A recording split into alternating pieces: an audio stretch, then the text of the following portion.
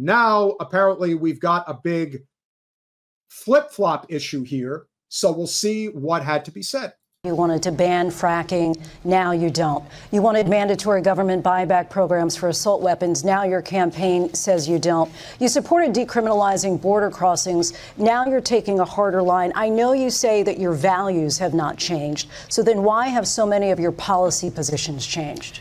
So my values have not changed, and I'm going to discuss every one of at least every point that you've made. But in particular, let's talk about fracking because we're here in Pennsylvania. I made that very clear in 2020. I will not ban fracking. I have not banned fracking as Vice President of the United States. And in fact, I was the tie-breaking vote on the Inflation Reduction Act, which opened new leases for fracking. My position is that we have got to invest in diverse sources of energy so we reduce our reliance on foreign oil. We have had the largest increase in domestic oil production in history because of an approach that recognizes that we cannot over-rely on foreign oil. As it relates to my values, let me tell you, I grew up a middle-class kid raised by a hardworking mother who worked and saved and was able to buy our first home when I was a teenager. The values I bring to the importance of home ownership, knowing not everybody got handed $400 million on a silver platter and then filed bankruptcy 6 times, is a value that I bring to my work to say we are going to work with the private sector and home builders to increase 3 million homes, increase by 3 million homes by the end of my first term.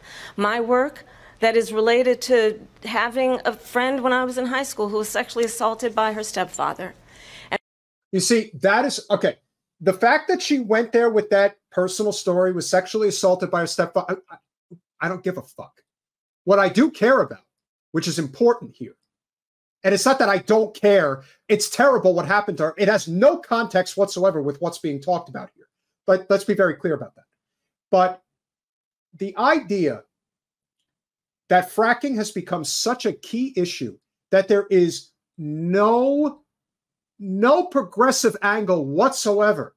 It's not, we can't ban fracking now, but here's what we're going to do to make sure that the environment is on better standing. Do you know that in 4 years, there has been a significant amount of drilling that the Biden administration has done over what Trump did in his 4 years in office by a wide margin? The Biden administration has been exponentially worse on the environment than Trump was. That's unbelievable. So this idea that let's double down on this, let's figure out how we can continue to drill, and drill some more. We already know that Trump is going to drill, baby, drill if he gets in there. So your response is, yeah, I'm going to drill. I'm going to drill even harder than you. That's what she's saying. That's not a good answer. What would be a good answer is saying, we understand that we're not in a position in this moment to transition away from fracking. However, what we must do is we must implement, you don't even have to say the Green New Deal. You could just say we have to implement stronger elements of clean energy into this economy. And we have a lot of options.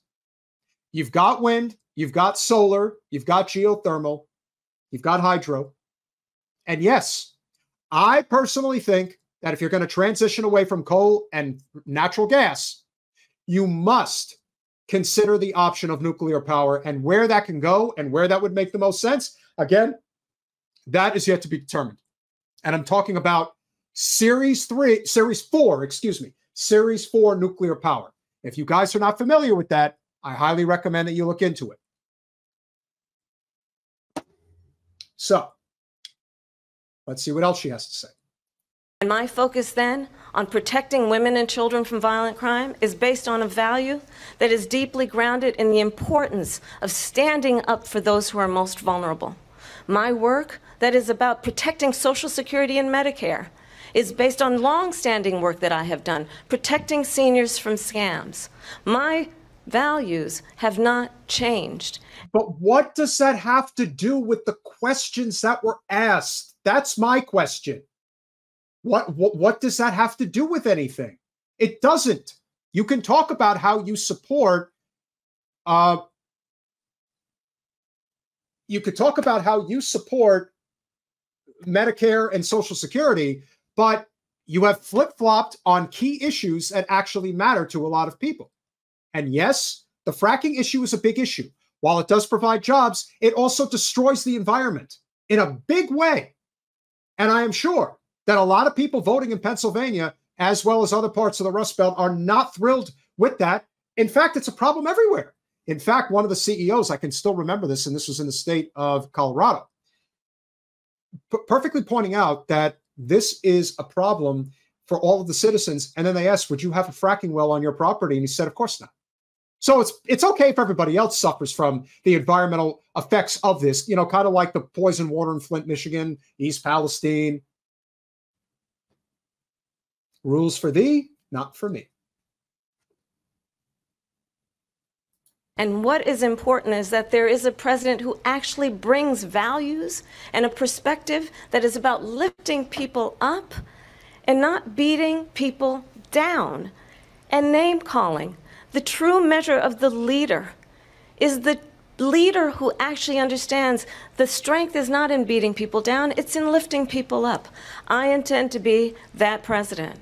President Trump, your Well, response? first of all, I wasn't given $400 million. I wish I was. My father was a Brooklyn builder, Brooklyn, Queens, and a great father, and I learned a lot from him. But I was given a fraction of that, a tiny fraction, and I built it into many, many billions of dollars, many, many billions. And when people see it, they are even surprised. So, Donnie, most people don't get squat. So once you have given or are given a significant amount of money, you already have a leg up on everybody else. Compounding interest, value, capital, ready to invest in other opportunities, which is why I said years ago, somebody like Paris Hilton can't lose. Not possible. Keys to the kingdom are already there, and there is no way out. You couldn't be a big enough colossal fuck up to throw it all away. When you're at that level, there are rules and regulations for people at the top who can't fail even when they fail, like when one of your hotels in Atlantic City failed.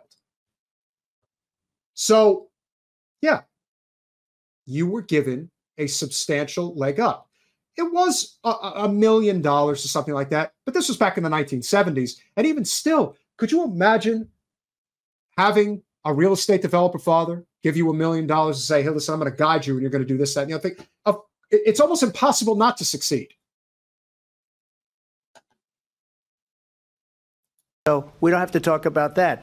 Fracking, she's been against it for 12 years. Defund the police, she's been against that forever. She gave all that stuff up very wrongly, very horribly, and everybody's laughing at it, okay? They're all laughing at it. She gave up at least 12 and probably 14 or 15 different policies. Like, she was big on defund the police. In Minnesota, she went out, wait a minute, I'm talking now, if you don't mind, please.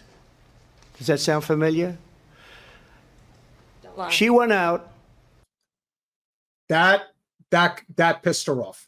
And I don't know if that was intentional or not, if he was waiting for an opportunity to let her have that. But let me tell you, she is not happy that he said that at all. That was supposed to be her line. Maybe she does get to that line at some point. We'll see. She went out in Minnesota and wanted to let criminals that killed people, that burned down Minneapolis, she went out and raised money to get them out of jail. She did things that nobody would ever think of. Now she wants to do transgender operations on illegal aliens that are in prison. This is a radical left liberal that would do this. She wants to confiscate your guns, and she will never allow fracking in Pennsylvania. If she won the election, fracking in Pennsylvania will end on day one. Just to finish, one thing so important in my opinion. So I got the oil business going like nobody has ever done before. When they took over, they got rid of it, started getting rid of it, and the prices were going up the roof. They immediately let these guys go to where they were. Okay. Two things very important here. And Trump was actually correct about Kamala funding these these people that were arrested in Minnesota, she actually did do that because I saw it. I remember when it happened. And I'm thinking to myself, I don't know who told you that this was a good idea politically, but it sure as hell isn't. And he was ready for that one. He was ready to let her have it on that. And that's an issue that matters. But then he just it's funny. It's like he's lying about the fact that they drilled more than he did. It's like he has this opportunity to speak, and what he decides to do is say, when they came into power, they totally stopped drilling. It was really dope. No, they did more than you did. So what you're lying about is you're trying to make them look good. In reality, they're worse than you.